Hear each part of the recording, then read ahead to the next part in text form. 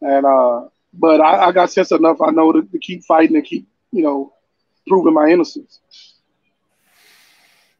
So, man, like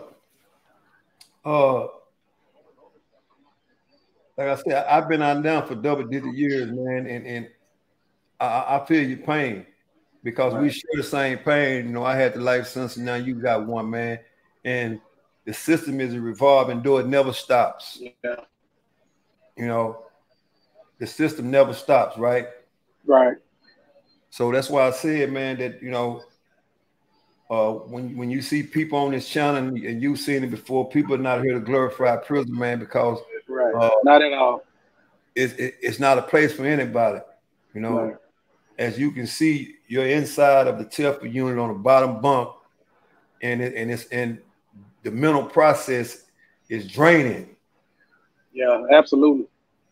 You know, and been there, done that, and you have to deal with all the going to trial, waiting on commissary, waiting on mail call, right? Right. That part alone can drive a man up the wall if he's not mentally tough, right? And like I express to people all the time, man, prison is not physical anymore. Right. No, it's not. It's mentally, man. And it's way more mental now versus physical. When we went in, right? Your 17 years you went in when you had to do things in order to get things done. You know, and the older we get, the harder it is to even do a day in prison. Yeah.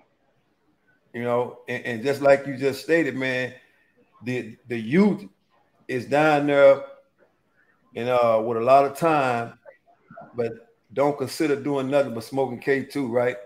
Yeah, they lost, man. You know, and I find myself, you know, given my experience, you know, I try to talk to the little brothers. I tell them about, you know, what I've been through coming from Gideon State School, you know, on up through the system. You know, just got a lot of people feel like that, you know, you can't tell me that you ain't my big homie, or, you know what I'm saying, that was way back then, and, you know, things are different. I can do what I want to do. So, you know, it kind of get frustrating, man. You know, but I try to give my testimony to them and tell them, you know, to look where I'm at. Because I told myself also that I'll never be put back in prison again. I'll never let these people put me back in prison. And now that I find myself here, again, something like you say, sometimes I feel like I let myself down.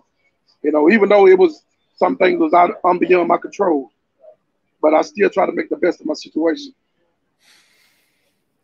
So, man, let me ask this. So, now that you have aged, right?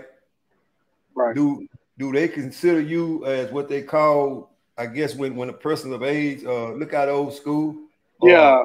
Look out OG? Yeah. Yeah, they call me either uncle or old school. Yeah. So that's just a title they put on you because of your age, right? Right. Yeah.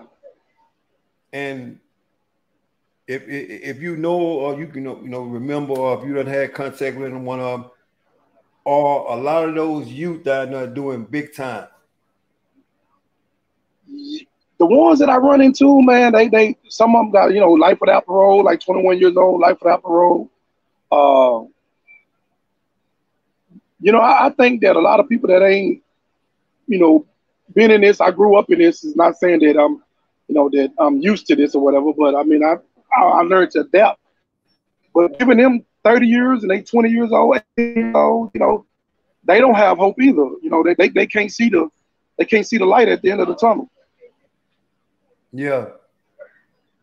So, man, let me ask you this, man. While I got you on here, like I said, it's by the grace of God. I just looked at the phone and there you was, man. So it's meant for you to be here, and it's meant for you to give this spiel, right?